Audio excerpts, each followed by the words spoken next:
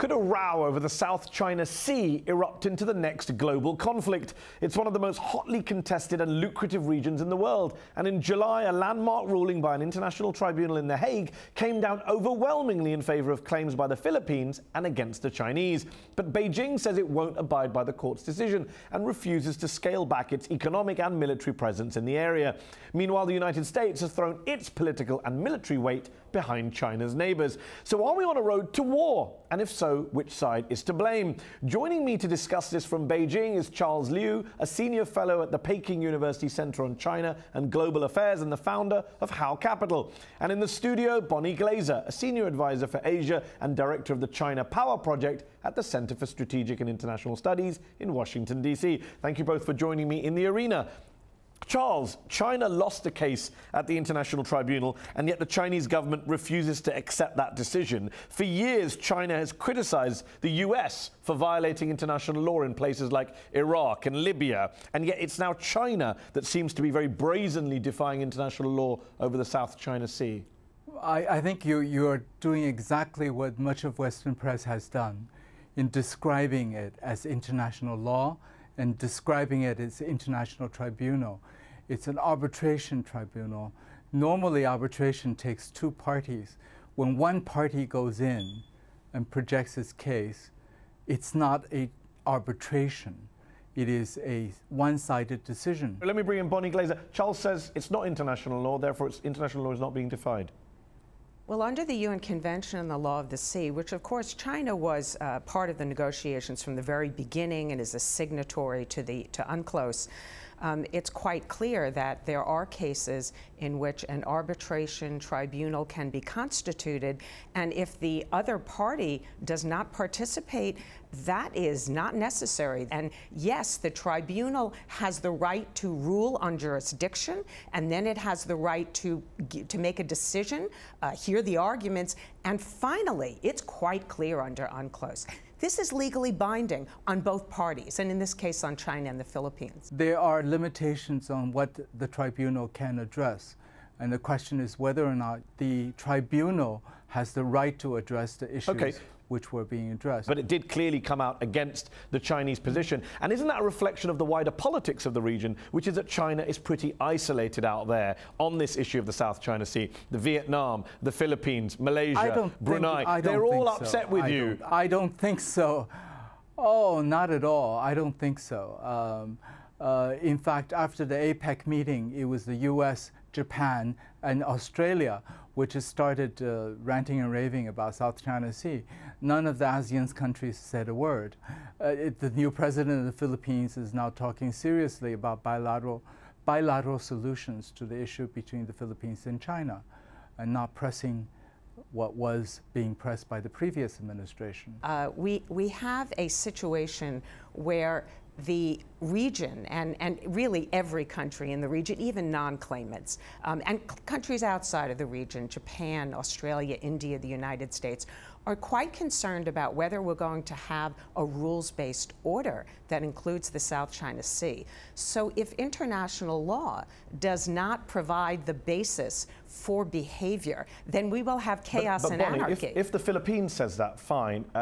How does the United States have any credibility to say that, given the United States hasn't ratified the UN Convention on the Law of the Sea? Absolutely, absolutely, well, the United States absolutely. Should, not only that, the United States. Okay, well, Bonnie's saying it should ratify, but you would accept they haven't ratified it right now, so it leaves them with a little bit of a credibility problem when they're trying. The United States it is vulnerable to being charged with being hypocritical, but having said that, it abides by UNCLOS's customary law. Do you worry about confrontation down the line, military confrontation?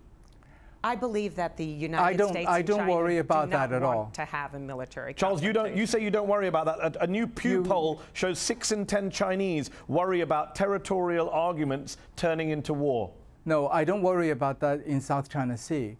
I think the situation in East China Sea is somewhat more complicated, the relationship with Japan. But in terms of South China Sea, the attempt has been on a bilateral basis with the Philippines, with Malaysia, and also now with Vietnam. The whole reason the Philippines went to the tribunal was because they couldn't get any bilateral deal done, and China won't negotiate with ASEAN as a whole. So, haven't you brought this on yourselves? Hasn't the Chinese government brought this on China? Why should China negotiate with ASEAN as a whole? Why should it? Because if you negotiate with those countries individually, China negotiating with Brunei is not really a fair fight, Charles, some might say. No, I don't think China has been in the habit of pushing countries around like some others.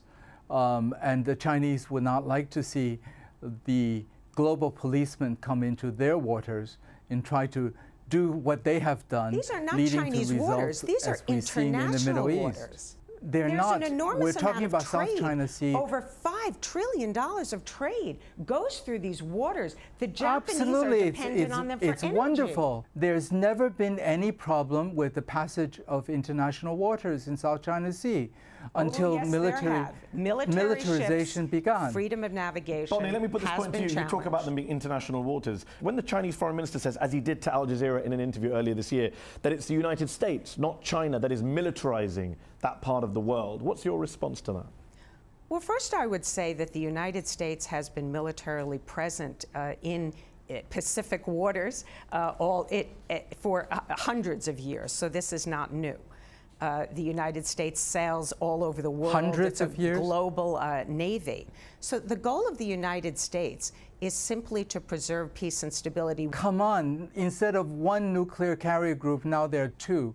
And the additional bombers and stealth fighters and the latest were being put in. And why two nuclear carriers to have exercises there? And the new Air Force jet fighters being sent there. in the South China Sea. Every country has the right to sail in those waters. U.S. doesn't object to China being there. Why does China object to the United States being there?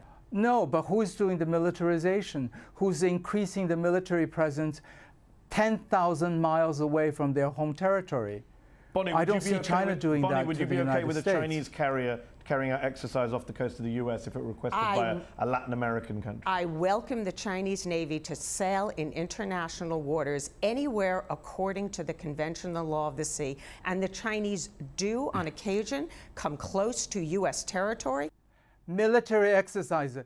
Military exercises are very different from a friendly visit by a naval vessel. And just on the US-China relationship, let me ask you both, is it going to get better or worse going forward? So my view is that it will get both better and worse. There are areas that the US and China have convergent interests where we can cooperate. There are areas where we have friction, where we have to manage them, and there will be difficult issues going forward, and South China Sea is one of those. Charles, better or worse going forward, US-China relations? Oh, Bonnie's absolutely right. In some areas it'll get better, some areas it'll get worse. But I don't think it would lead to anything military, because anything militarily would actually destroy both countries. We'll have to leave it there. Thank you both for joining me in the arena. That's our show. Up Front will be back next week.